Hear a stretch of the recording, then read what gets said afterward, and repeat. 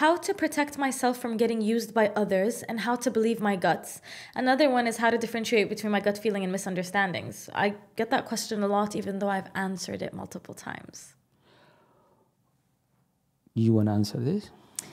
To differentiate between anxiety and your gut feeling, we said this before, that your gut feeling is the first innate sentiment, pure. Yes, it comes with extreme clarity. It's the first thing that comes to your mind.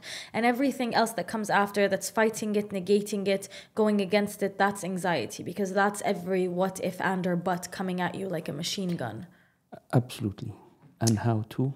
And how to protect yourself from getting used by others. So in this case, she's saying, كيف أحمي حالي? So how do I protect myself from being used by others? And how do I trust my gut? So I think she's trying to associate the gut feeling with protecting yourself from being used. Because you need to use your gut feeling to see if you've been used by others or it is within the norm of human interaction, of give and take. How to do that? I would say 9 times out of 10, if you have a gut feeling someone's using you, or if you're doubtful someone's using you, 9 times out of 10, they are. They are. So you need to, actually, if you want to really break it down, so they might, because you could also be, Bismillah, am tuzlum, or thinking too negatively or too paranoid, because I know a few characters like that. If you do have a gut feeling that someone is using you, ask yourself why and break it down. So where's this feeling coming from? What are the actions that have shown you that they're doing this? And if where there's smoke, there's usually a fire. So if there is smoke, there is a fire. Very much. It is also important to define the cycle of give and take, because usually when somebody is using you, he's taking something, your time, your money, your effort, your attention, your energy, your resources. We need to understand that there is no giving before we take. There's no giving before we take? Yeah. Okay, elaborate. We start as pure takers. We are born as takers. Yeah. We take care, we take love, we take attention, we take our mother milk. We simply take. And then we grow gradually into the process of giving. You are supposed to end your life at a stage where you give way more than you take, and you're happy with that. Define your existence and define your limits. I will say one little thing. I disagree that we solely take when we're born. What is it that we give? We make a mother. Okay. Do you know what I mean? Like the blessing that is a child, it comes from God, but there is a huge giving there.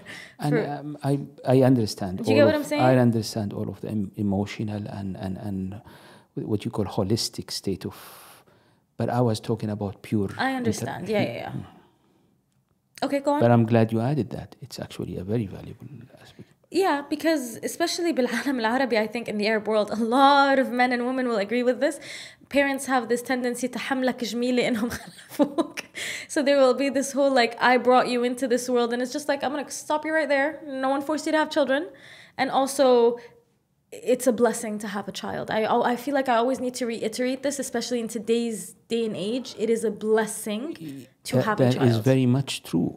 And you can testify to the fact that, at least from my side, there was never something that was taken against you or used like, I brought you to this life. Yeah. It's your right to be brought the way I was brought to this life.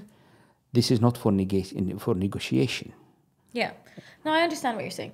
Okay, so the question was, Bismillah, how to protect myself from getting used by others, how to believe my guts. How to protect yourself, I think it's, and this, I will bring this up multiple times throughout this video. I think people really need to stop living half-truths. Absolutely. Half-truths are a state of delusion, and half a truth makes the entire, even the half that is a truth, a lie. So if you're having this friendship or relationship, I don't know the context in this case, with this person, and you feel that you are being used, and the thing is, people tend to come up with excuses. No, but they love me. No, but they've been there for me before. That is half a truth. That's half a truth. If you feel you're being used, then you are being used. Exactly. Just let go and try another. Yeah. Or go and re-examine the barrier, the borders, or the mechanism of the interaction.